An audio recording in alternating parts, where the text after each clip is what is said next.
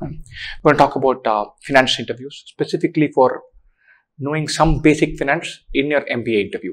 And this is more crucial if you're saying finance is your preferred field or your chosen field of specialization, then you need to know more. And again, I want to outline this right at the beginning. This is not an exhaustive finance course. You can't do that in a video learning for 20 minutes. I want to outline several starting points and clearly outline some absolute fundamentals. What is the absolute basics? After this, you'll have to do some rounds of reading, preparing, all of that to get geared so that you can answer some reasonable question. This is not meant for a chartered accountant as a recap for finance, and I don't think I'm equipped to do that. They should know their stuff. This is just a refresher of some simple ideas if you already know some finance, or some exposure to some terms if you're going to stick your neck out and say, hey, I'm interested in finance. Right? Lovely. Let's jump in.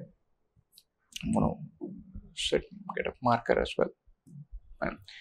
Financial statement, there's a profit and loss statement, there's a balance sheet statement, there's a cash flow statement. This is the starting point for understanding how a company is performing numbers wise. And so you can say they have a great product, they have a great marketing strategy, they have a wonderful footprint, their positioning is brilliant. All that is all fancy terms. And so numbers, how much revenue are they making, how much profit are they making, those are the important metrics. And so I want to start with the most reasonable and the thing that we all get, which is the P&L or profit and loss statement. And what is contained in a profit and loss statement? Revenues. How much revenues a company makes. After this, there are several things. One is called gross profit.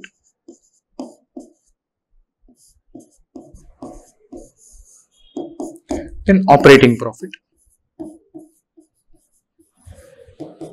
Then net profit.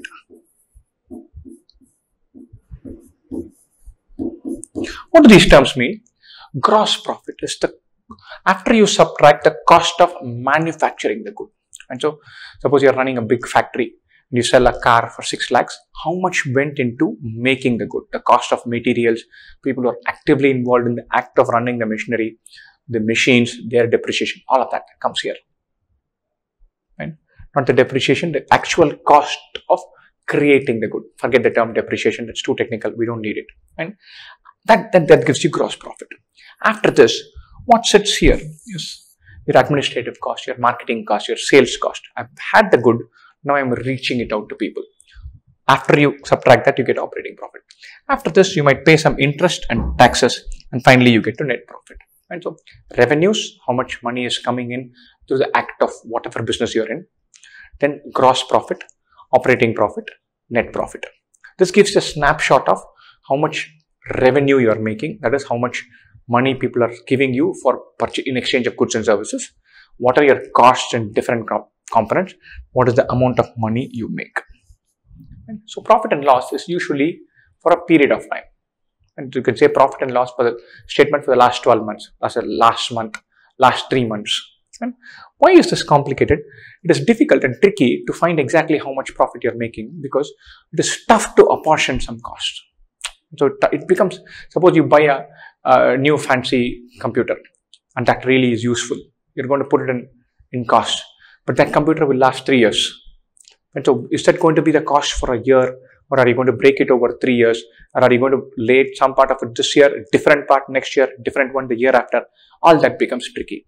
And so it's not easy to do this, but this is a starting point. How much revenues are coming in, how much is the cost, how much profit I make. Right? This next part is a balance sheet. This is trickier to understand. The profit and loss is for a period. The balance sheet is like a snapshot. It's a picture. So you say balance sheet as on date 17th of February, balance sheet as on 31st of March. And so what does the balance sheet contain? It has two sides. One side is called assets. Other side is called liabilities. I'm not going to go into the technicality of it. I'm going to go to the crux of intuitively getting what assets is the stuff that you own. And everything that the company owns is part of assets. So you have a factory, you have a building, you have machinery, you have computers, you have laptops, you have printers. All of that will come here. And liabilities is who has a claim to those.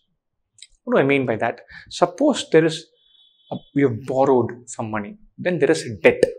that is sitting there. And so that debt, the debt holder has a claim to this. So the company goes bust and then you have only some cash reserves remaining with you.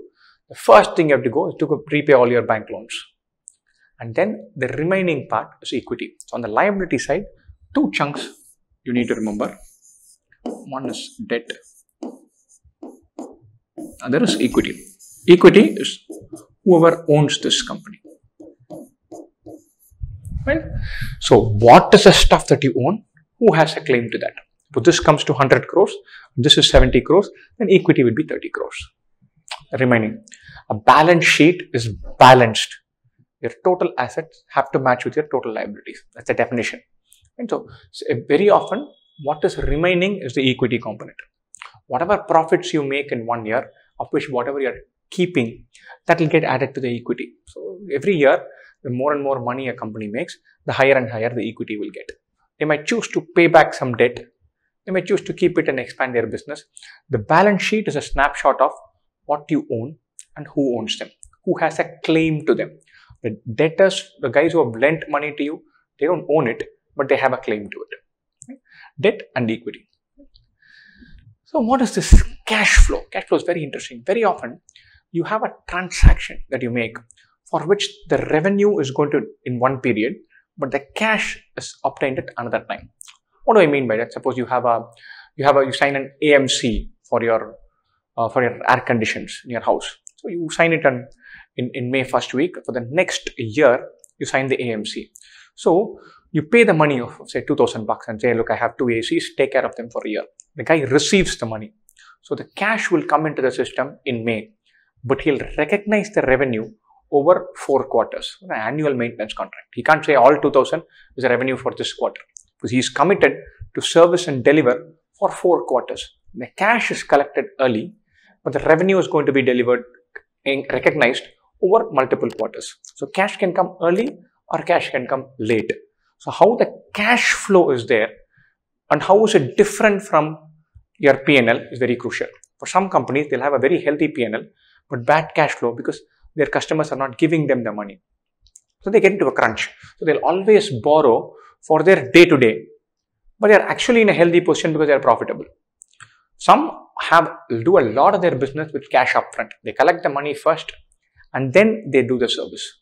So the cash cycle can be very different from the revenue cycle. Something to keep in mind. And so these 3 statements, what does it mean? What does it contain? P&L, balance sheet, cash flow, you should know. If you're going to say, hey, I'm looking to major in finance, I'm interested in finance, I've learned about finance, I'm fascinated by finance, any and all of that stuff, you should know this. So read up on this, do a lot of reading to get an intuitive grasp and some details also. What is depreciation? What is amortization? What is earnings before interest and taxes? What is operating income? What is net income? All of that you should know the term. Right? What are assets? What is current assets? What is liability? What is short-term liability? Long-term liability? What is a short-term loan? What is a secured loan? Unsecured loan? Some of these terms, the more financially inclined you are, or the more you should know this stuff. You are a BCom graduate or a chartered accountant, you should automatically know this stuff, learn more. But if you're an engineer who's saying, look, I'm interested in finance, know the frameworks.